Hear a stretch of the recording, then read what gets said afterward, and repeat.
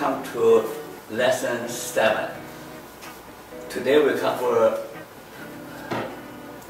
3 objectives. The first one is the idea of death can save many lives. The second one is that you understand that different types of purpose. And the main point is that how to find out your own purpose in life. Okay. So these are 3 points we cover. I have 3 copies of this. Anybody who did not download?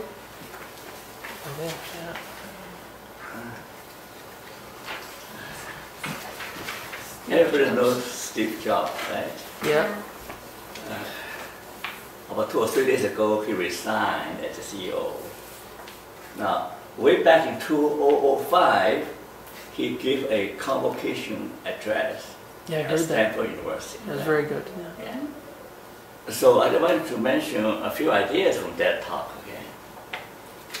The first point I want to mention is that you mentioned about these 3 stories, but I just want to highlight 3 points. The only way to do great work is to love what you do. Okay? You have to do something you love. If you haven't found it yet, keep looking. Don't settle for anything less. Okay, you have to do what you love, and don't settle for anything less. And with all matters of heart, you will know when you find. Right? It's something like how you know which one is the true love, right? Or what work you really love. So when you find it, you know it. Like any great relationship, it just gets better and better as years roll on. So keep on looking until you find it. Don't settle for anything less. So he said, look into your own heart and follow your heart, pursue your dream, and don't settle for anything less. That's a pretty high standard, right? The second point, important point I made is that when I was 17 years old, I read a quote that went something like that. If you live each day as if it was your last, someday you'll almost certainly be right. So it made such a great impression on me since then that for the past 33 years, I have looked in the mirror every morning and asked myself, if today were the last day of my life, will I want to do what I'm about to do? That's a simple question, right? You look in the mirror. If today were the last day of my life, do I still want to do what I'm about to do? If the answer is no, you better think about changing your job. Okay? I mean, some criterion as it's called mirror test, right? Now the last point is most relevant to today's discussion is that remembering that I will be dead soon is the most important tool I've ever learned to help me to make big decisions in life. Why? Because almost everything, all the great expectation or pride, fear of embarrassment, fear of failure, all these things will fall away in the face of death, leaving only what really matters. That's why I say the idea of death saves many lives. Because if you spend your life chasing after expectations, external reward, recognition, so you know that one day they all fall away. What will remain is that you've done something you've done something important with your life. That's what really matters. Okay. Now, this is Steve Jobs is a remarkable guy. He dropped out from school after 6 months in college. And he knew exactly what he wanted to do with his life. You know, he wanted to change the world through technological innovation. Remember the famous Super Bowl ad? Remember the first? when Apple just started, he had the guts to have a commercial during Super Bowl featuring a little David challenging the huge Goliath with IBM. And his ambition was to knock down IBM, what they did. And those days people laughed at him, right? He was a little kid. And now he's way bigger than IBM. Right? So, but then he's a very gifted person. Not everybody is gifted, as fortunate as Steve Jobs. Right? Now, another person is in a very different arena, Jack Layton. Now, Jack Layton, the 5 or 3 days ago, hi Joy. He wrote a last letter to the Canadians. He said, all my life I worked to make things better. Hope and optimism have defined my political career. At my time in political life draws to a close, I want to share with you my belief in your power to change the country for the better. We can make Canada better, make it a country of greater equality, justice, and opportunity. Now, you might not agree with his ideology. He wants to bring socialism into Canada, right? That's his ideology. But you have to admire the guy. He has a single purpose in life, that is try to make Canada a better country. You know, in the beginning, there was much hope, NDP. We were both NDP, right? So he entered politics as a councilman in Toronto, right? And spent his whole life in politics with one aim, one purpose, to make Canada a more equitable, more just society. Now, when I look at these two people, we know that what drives them and what motivates them in the face of obstacles and cancer and death, what motivates them is a clear sense of purpose. They know what they want to accomplish in life. Now, if you know what you want to accomplish with your life, then you're miles ahead of your colleagues. Now, most people in our society, you know, they're pretty practical. Say, well, more children or young people say, I want to get a good job, make a good living. That is as far as they would think. I want to get a good job, make a good living. Now, that is not really, the purpose of life is not making a living, right? I mean, you need to make a living, but there has to be more than making a good living or making a living. So if you're always thinking it's to do with making a living, and then you will not live a very fulfilling life.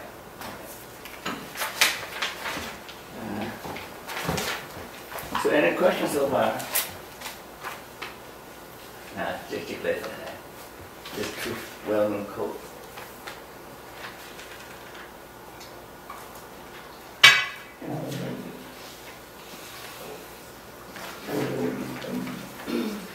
Now, here's my question. What makes one's life rich in poverty, another life unfulfilling in abundance?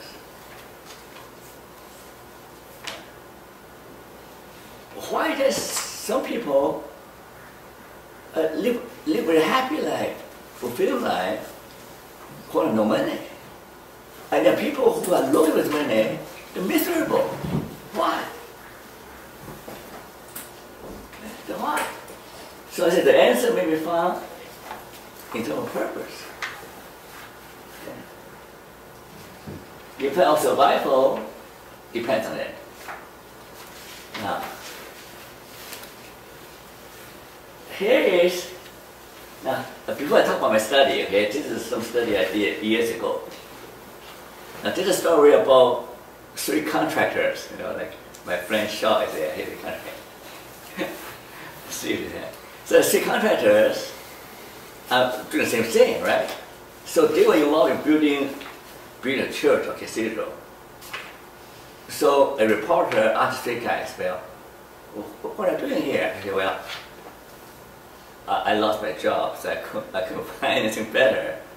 So I'm just temporarily, work as a construction guy to make some money, right? The first guy. So he's there because he wants to make a living, right? He lost his job, right? He will be an engineer or whatever. He now works as a construction worker, make some money. The second guy said, well, that's my career, right? I've chosen construction, contracting as my career. I want to be a successful contractor. Okay? Well, that's fine, right? He had a career in mind. The third guy said, oh, I'm so happy to be involved in this project.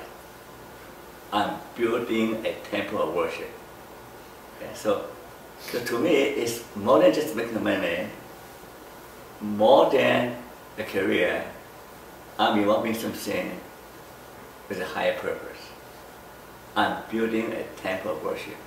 So people from all over the world can come here to worship God. So that gives me real joy. Okay. So let me see where we are.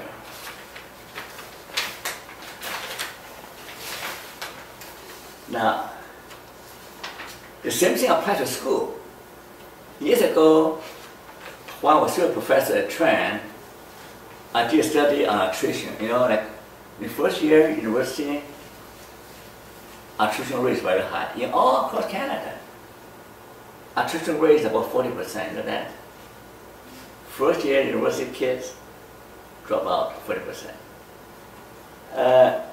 So my job is to find out why they drop out, right?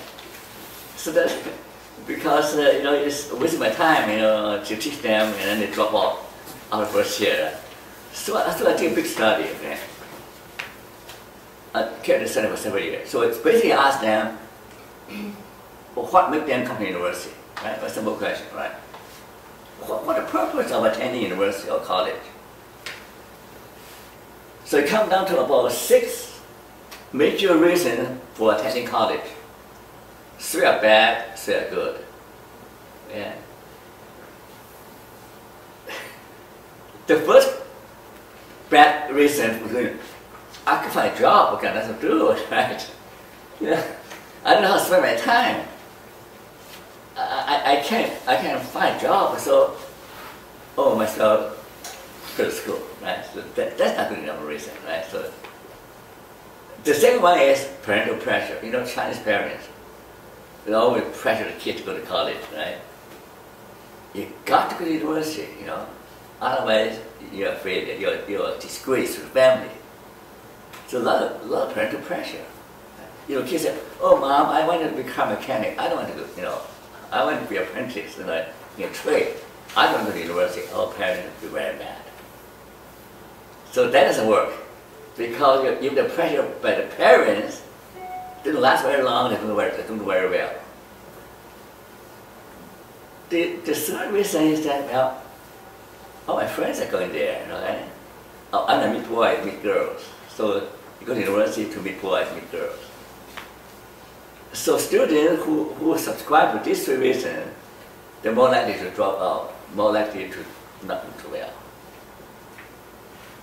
Now, there's a good reason for attending university. The first one is, I love learning.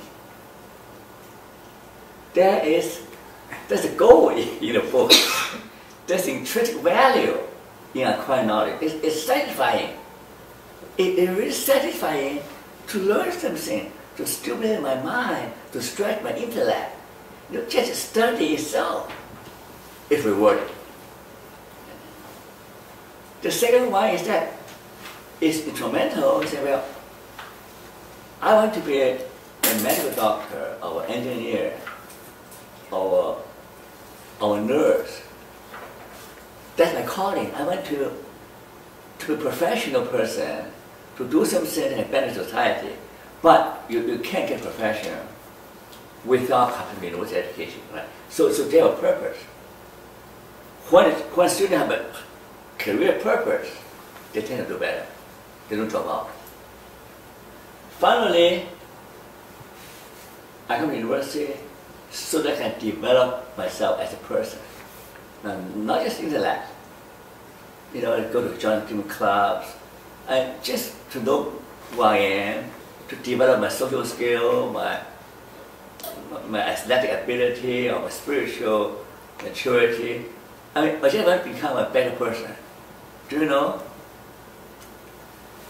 Many research show that people who go to university tend to be more tolerant. More tolerant of other people. And also tend to have better health. Enjoy better health, better aging. So just a 3 or 4 year college education can really benefit a great deal. So here this study shows that your purpose matters. Your purpose matters.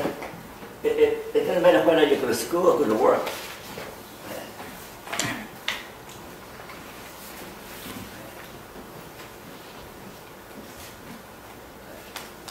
Now, in terms of job, again, we mentioned earlier, the legitimate attitude. You can treat the job as make a living.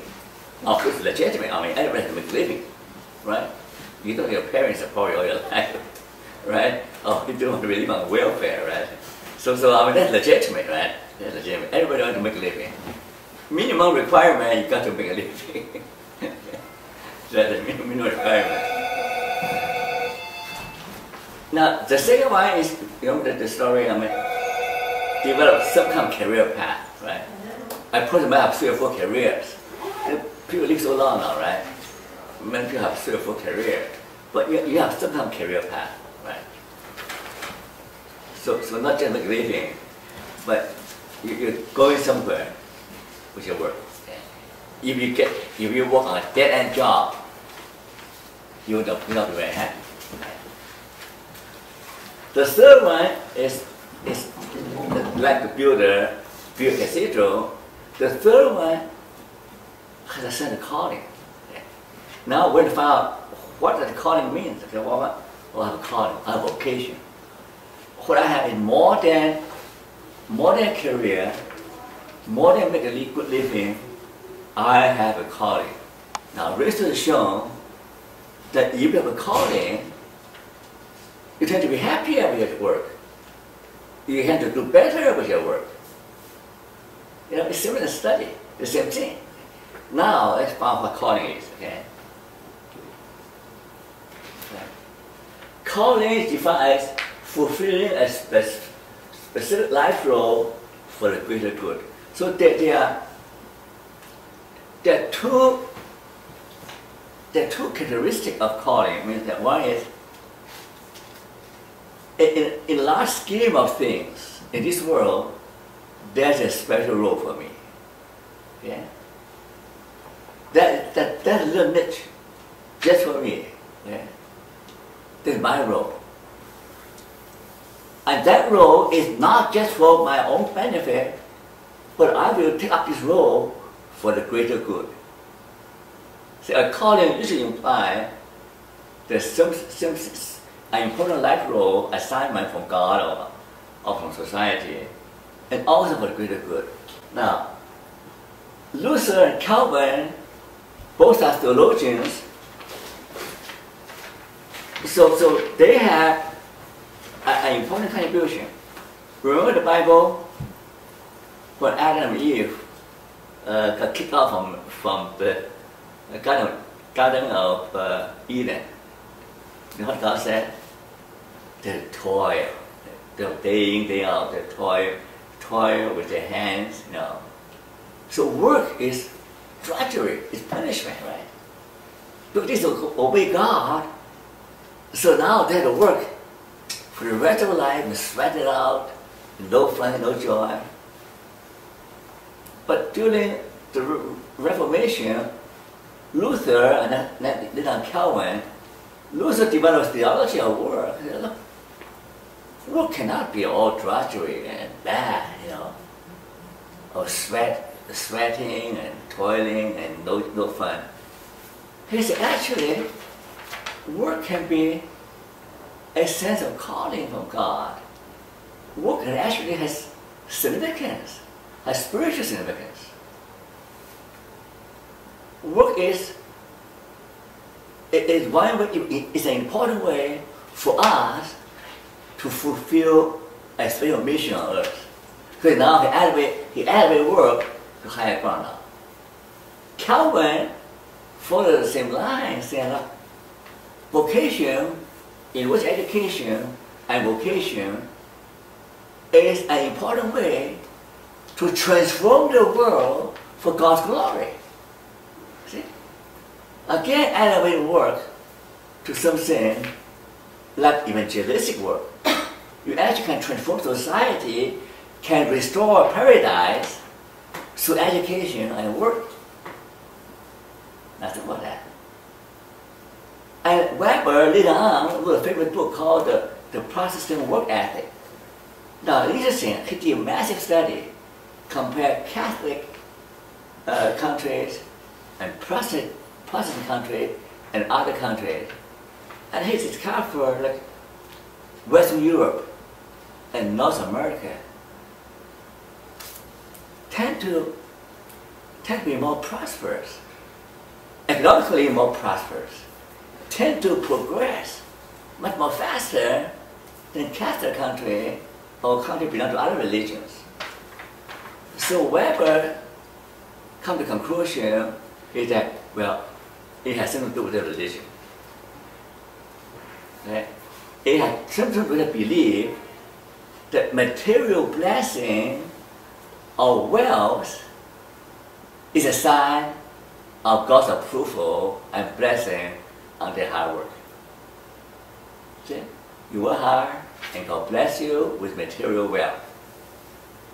So you can see that success and fulfillment, enjoyment, it is importantly related to your attitude towards work.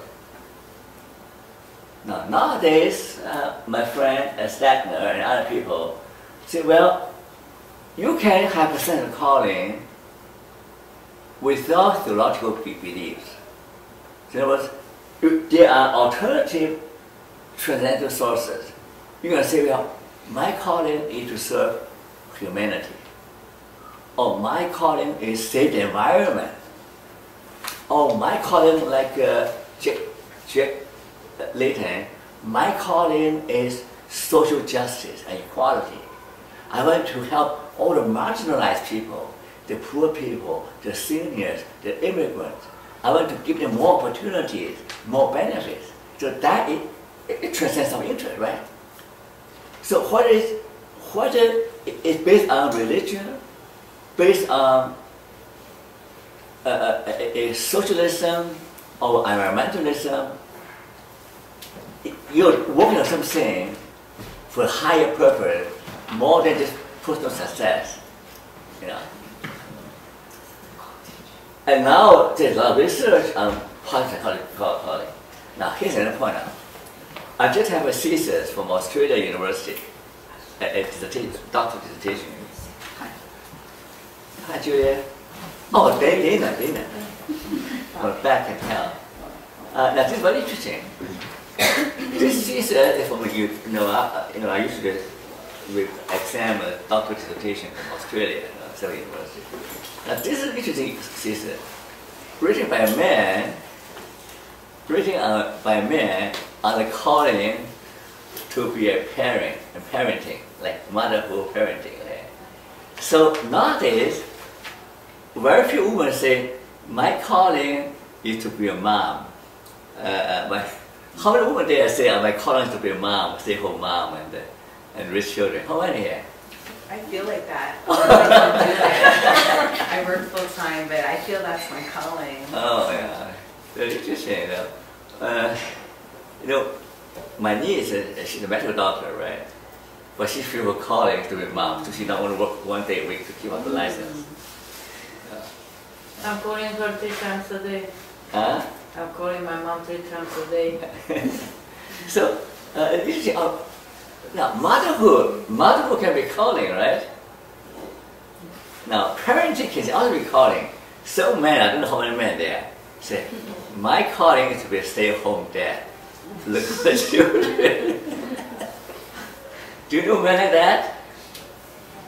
Not too many, but there are men like that say, I'm so happy, stay home, cooking for my wife, look after the children. My wife is smart, she makes good money, right? And I hate work.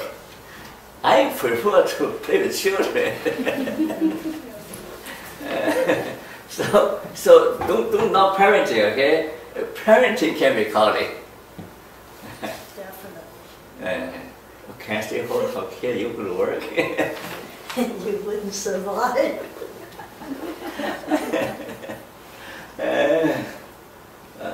Now, my mouth so dry, what did I eat? My mouth so dry. Gastritis. Restaurant food. Now, here's some important concept, okay? Some more purpose, different type of purpose, right?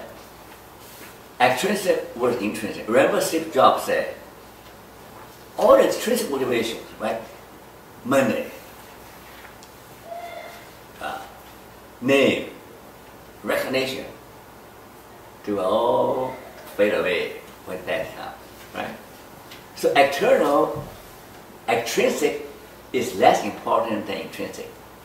Now this morning, when we go to church, I spoke to children running around there.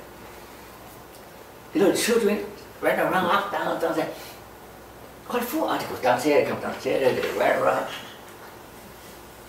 That makes something intrinsic, but they run around just for fun of it. They don't run around running a race, so I'm just getting nowhere, running back and forth. Yeah, they climb stairs. I mean, there's so much energy, right? So intrinsic, right? But they just enjoy doing it. They can't sit still. They can't sit still, right? So, to take an experiment, a favorite experiment. Kids were drawing, playing. So psychologist said, kid, will you do drawing, playing for me? I'll give you $5. Yeah? But do like you give $5.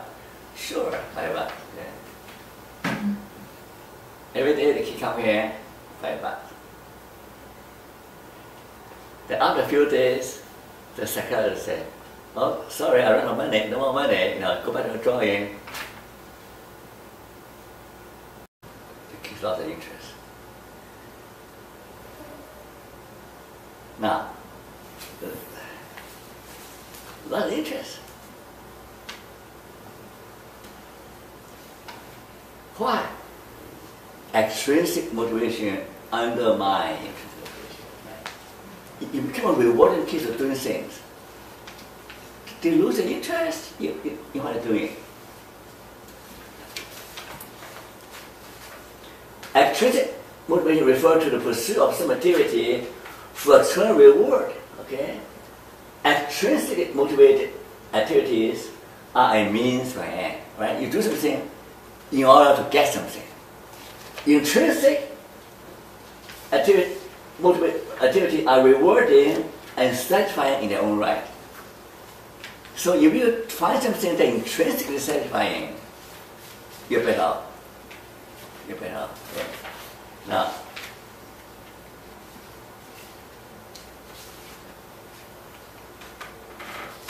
Now here. Here I put on Facebook, and every day I put something on Facebook. Yeah, that's my idea. I said, well, there are 5 sources of extrinsic motivation. Love someone unconditionally. That's intrinsic, right? True love does not ask anything in return. Okay? Do you agree? True love is intended for the ultimate benefit, expecting nothing in return.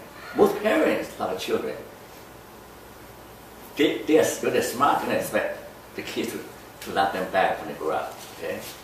Chinese parents get very mad at the children because they expect children to take care of them when they get old.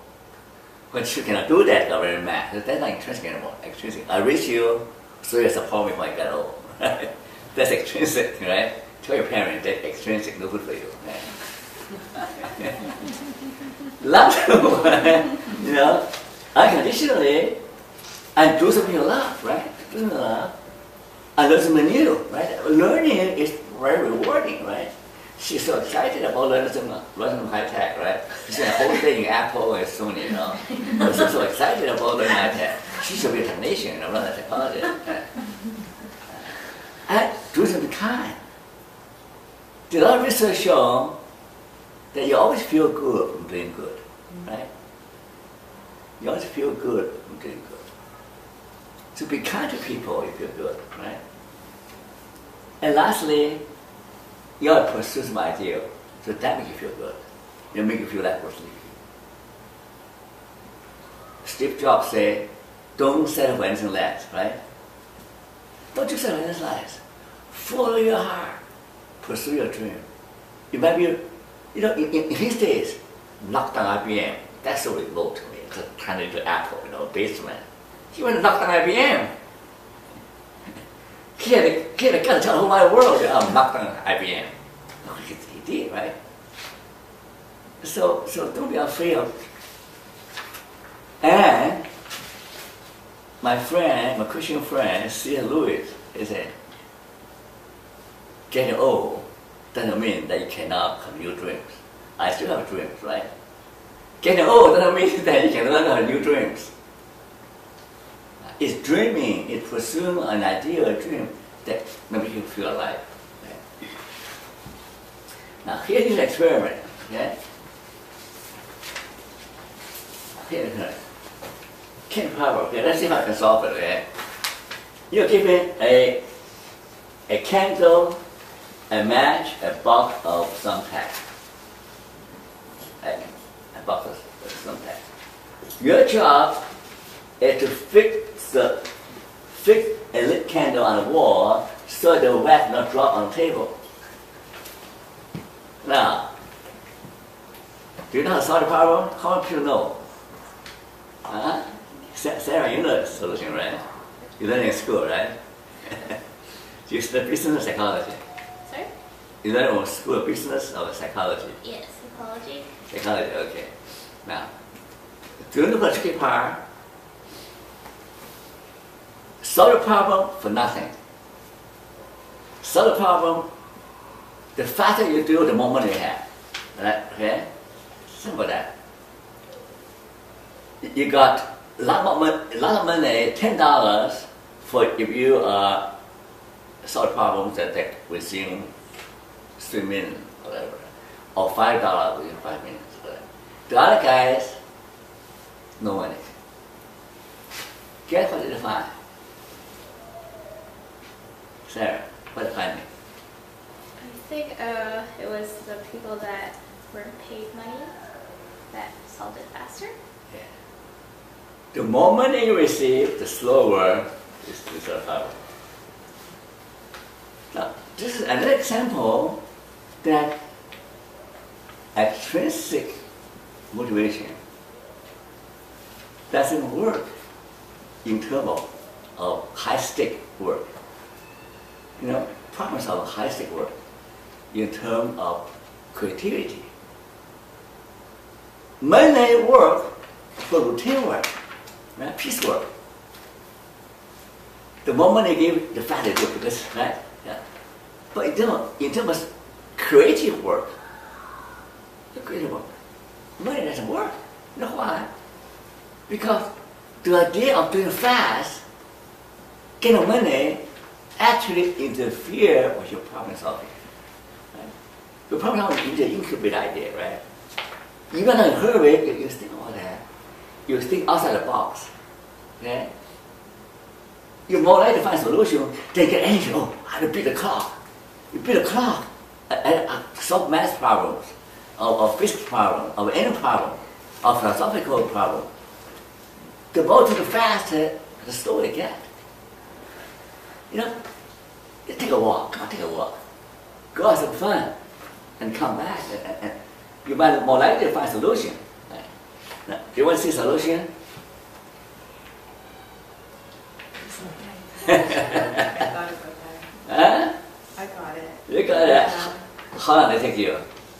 Just when you guys were talking and Oh, you said, yeah. do you know? And earlier this week, my idea was really wrong, but I just got it now when you two were talking. Yeah. Right? Yeah. See? A simple solution, but you get anxious, reason against the clock, you won't get it.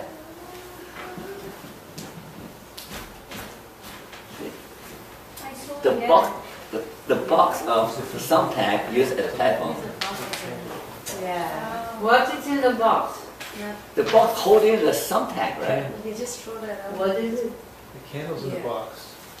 The thumbtacks we used to put the box on the wall. See? The candle stood up in the box. Here what they had before. A box of thumbtack, right? Most people don't want, most people try to burn the side of a candle stuck to This was my idea earlier, yeah. You know, I mean, that would kind of fall Yeah. off, right? It didn't work, right? And then put thumbtack on the table below. See, that try everything doesn't work. What really works is use the box as the platform for the candle. And also Thumbtacks. So extrinsic. too heavy. So intrinsic motivation is always better, but yeah, if possible. Can I ask a question? Yes? So what does this mean? Huh? Are you trying to say the extrinsic motivation is better than the intrinsic? Yes, always. Always I give you 100 studies. 100 studies. If you want to make the worker more motivated, okay, more productive, or make yourself, okay, living a more fulfilling life, more productive life, you have to focus on the intrinsic motivation. Oh, that is the 100 studies. Very, very clear. You have to do something for its intrinsic value, not just to do something to get something. I marry you so that you put me to school, or I do business with this guy so use him. Or you come using people. No relationship will last if you don't use people, right? You say, oh, I'm going to marry you because I love you. Okay? I want to bring happiness to you. That marriage usually lasts. No, here's the proof, right? I live to make her happy, right?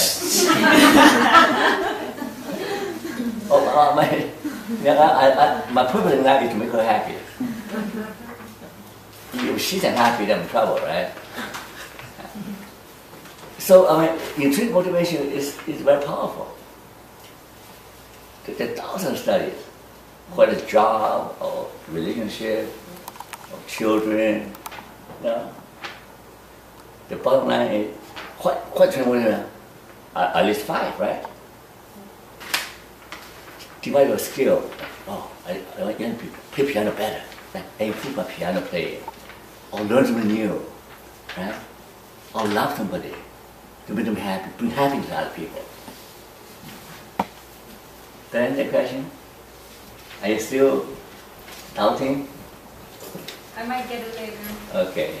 But trust me, okay, the thousands of studies now. The conclusion is intrinsic motivation is better for you. Yeah. When you discover intrinsic motivation, you're happier. Yeah. Now, here another fundamental difference. Approach versus avoidance. Okay? Now, this is very important. Yeah? Now, I have in China the different provinces, right? Shanghai, you know Shanghainese? I'm Shanghai, right? I'm Shanghainese. And anyone Toisan? And my wife's parents Toisan, right? You know Toisan people? Toisan is a small village, right? So small village, and lots of Chinese immigrants in early days from Toisan. It's my wife, yeah. The Toisan people, because the village is so poor, they come with a living. So they come to Toisan, to the American, being coolie, or open laundry shop, whatever. So now when you meet people, Shanghai and Toisan, total different mentality. Shanghai people think big, right? They're adventurous. They want to do. People from Toisan tend to be avoidance. They are afraid of trouble. They are afraid of risk. They don't play safe. They hold a little job, and they save money. They don't spend. They keep children. Don't trust outside world. Total different mentality. Completely different. Because the background in a little village, poor, afraid of outside world. Shanghai exposed to foreign country. No, Shanghai exposed to foreign influence. So people in Shanghai tend to be much bolder. So when you look at people, there are always two types of people. One is primarily motivated by avoidance. They tiptoe through life. They do not offend. They are afraid of failure. They are more motivated by avoiding failure than gaining success. Now, like a ring toss experiment. You know the ring toss experiment, right? Yeah. Okay, now, test your knowledge again. I'm sorry for that.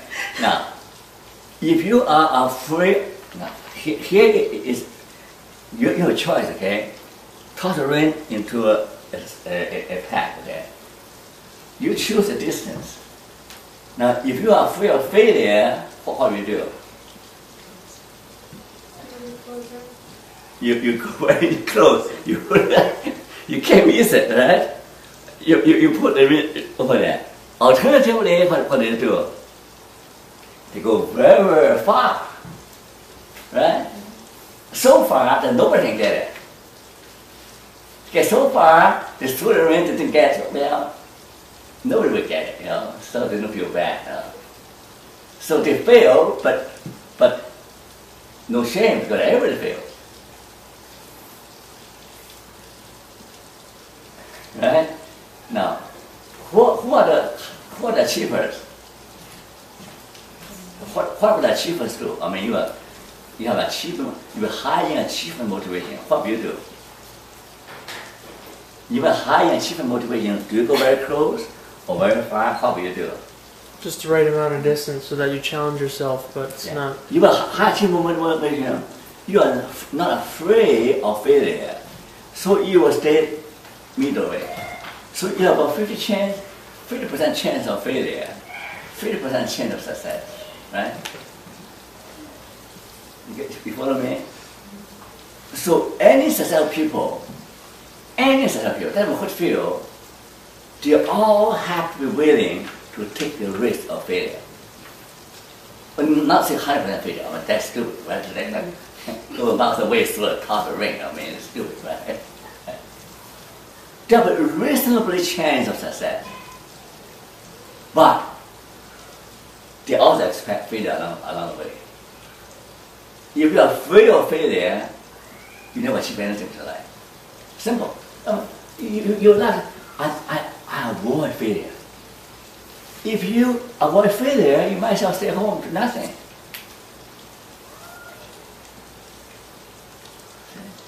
So intrinsic is not good for you, avoid is not good for you, okay? But intrinsic is good, approach is good, right?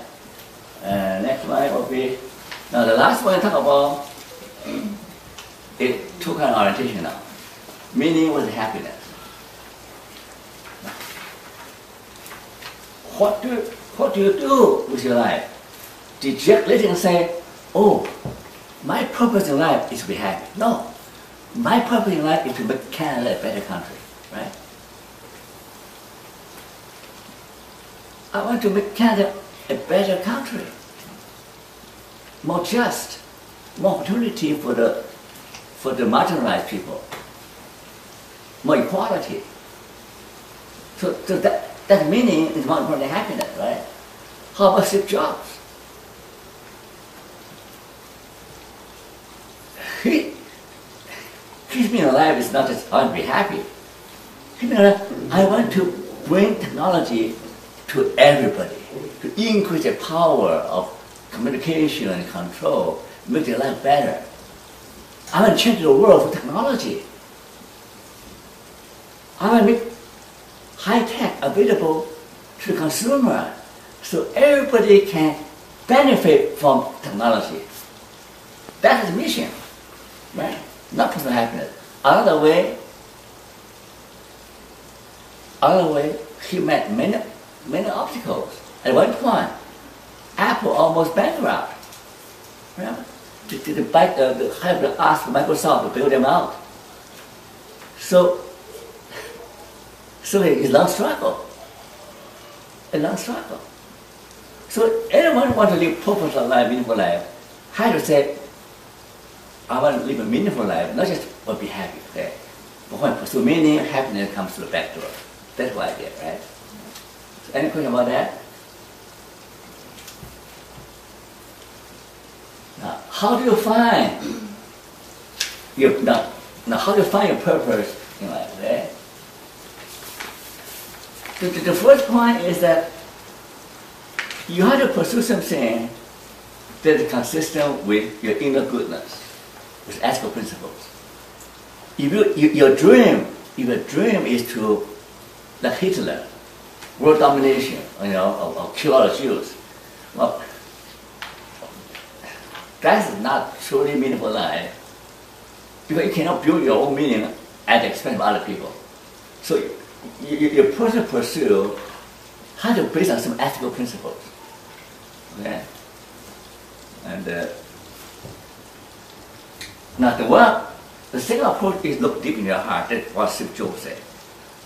Look deep in your heart, to see what's your deepest longing. What is your most persistent dream? Look at yourself. Don't look at else outside. The third way is more objective. In career counseling, you go to career counseling. They assess your interests, they assess your skill, your strength.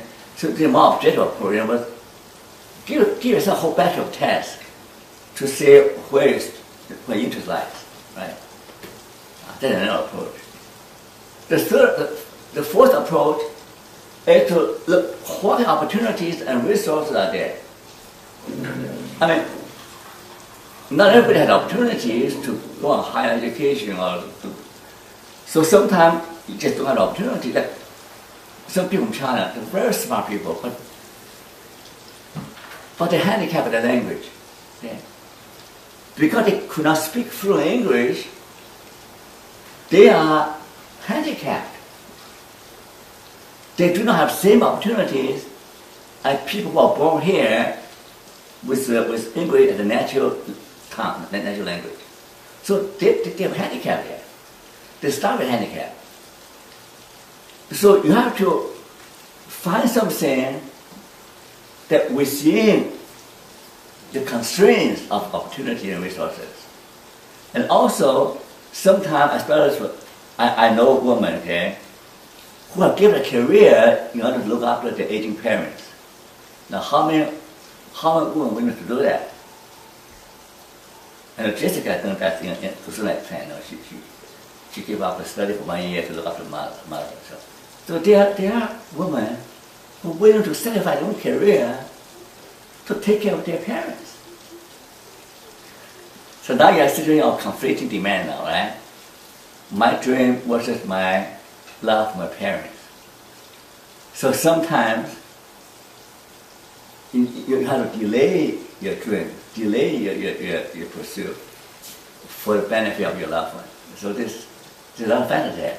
The last point is that, the famous book, Purpose Driven Life, he said purpose in life is not about you, it's about what God expects from you, right? So, you're a Christian or an unbeliever, you say, well, what does God want me to do with my life? Right? So there are different ways to discover your calling, your passion. If it's the calling, then you feel very passionate about it, right? If there's no passion involved, most likely it's not your true calling. Your true calling, you pursue a true calling, you have to feel very good about it. You have to feel totally committed. You have to feel totally engaged. The excitement, the energy, the joy, the expectation, right?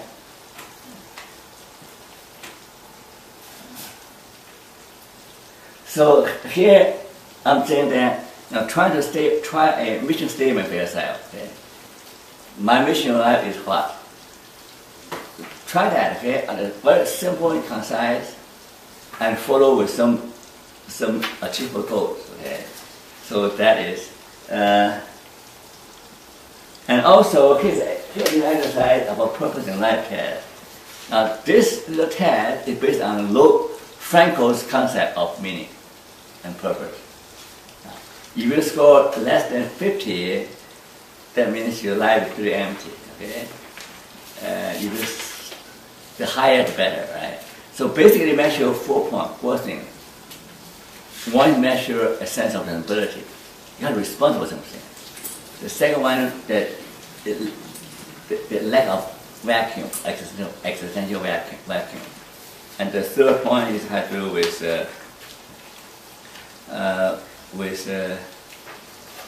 life goals. Okay? And the fourth point is has to do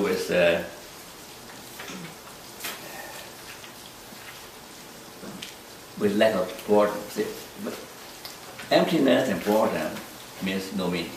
Your life is bored. You're bored with life. If you're in the emptiness, that means existential vacuum. If you have meaning, that means you have life goals, and you have a sense of direction and purpose, a sense of mission. So try to complete check out on yourself. I'm done.